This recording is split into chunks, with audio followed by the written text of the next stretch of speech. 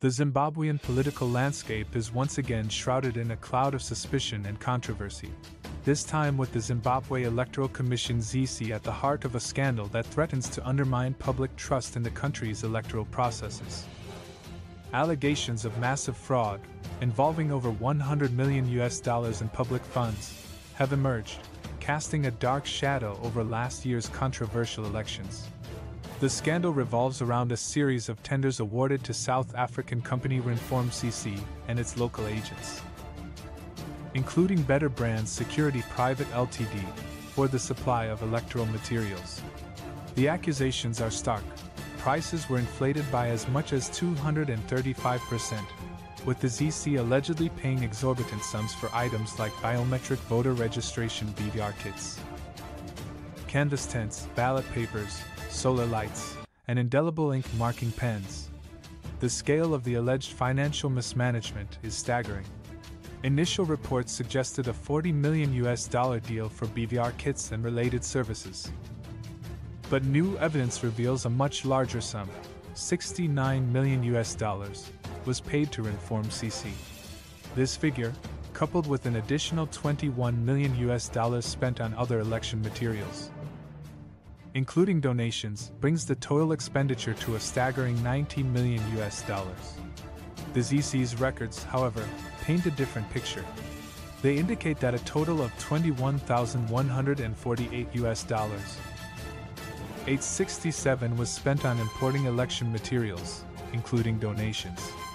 This discrepancy alone raises serious questions about the transparency and accountability of the ZEC's financial dealings.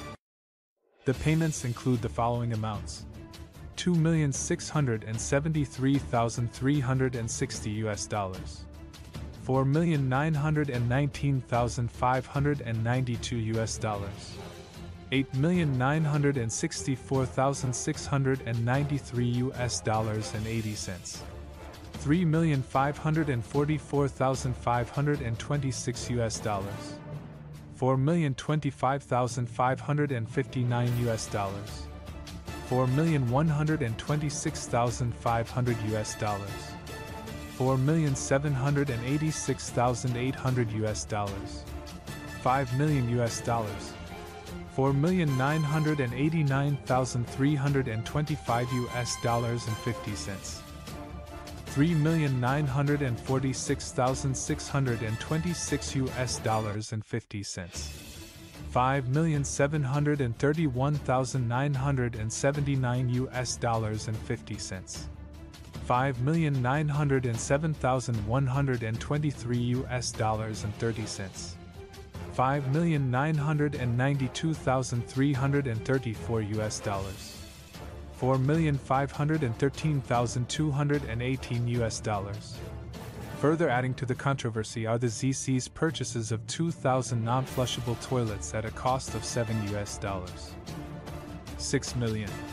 This equates to a price of $3,800 per toilet, a figure that is significantly higher than the retail price of around $300 in South Africa. The toilets, curiously, were delivered 8 months after the elections, raising further concerns about the timing and necessity of the purchase. The ZEC also spent $5 million on gadgets to display voting returns and digital V11 polling station forms, which were similarly delivered months after the elections. This raises questions about the ZEC's procurement processes and the potential for deliberate delays in the delivery of essential election materials. The allegations of fraud have implicated several high-profile individuals, including ZEC chairperson Priscilla Chigumba, Chief Electoral Officer Aloy Salaigwana, and Chief Procurement Officer Robson Changachira.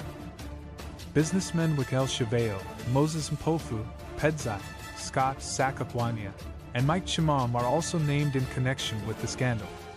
Adding to the intrigue are the names of high-ranking officials such as Central Intelligence Organization Director General Isaac Moyle, Chief Secretary to the President and Cabinet Martin Rushwaya, Lawyer Everson Kadambudza, Reform International Sales Executive Angus Carlaw, and the company's Chief Executive Thomas Michel Dussart.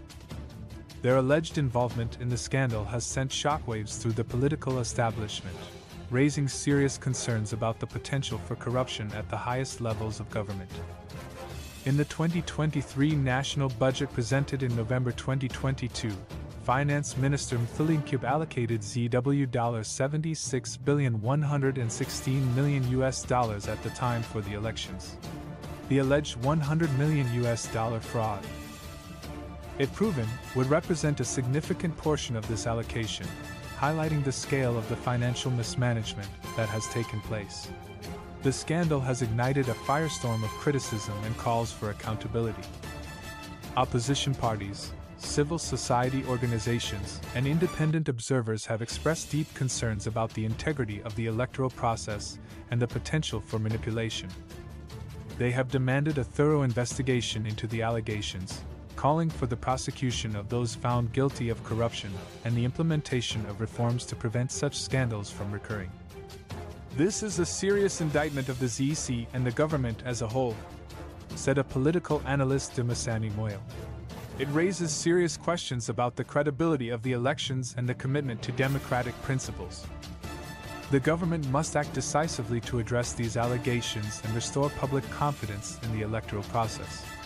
The ZEC, for its part, has denied any wrongdoing, claiming that all procurement processes were conducted in accordance with established procedures.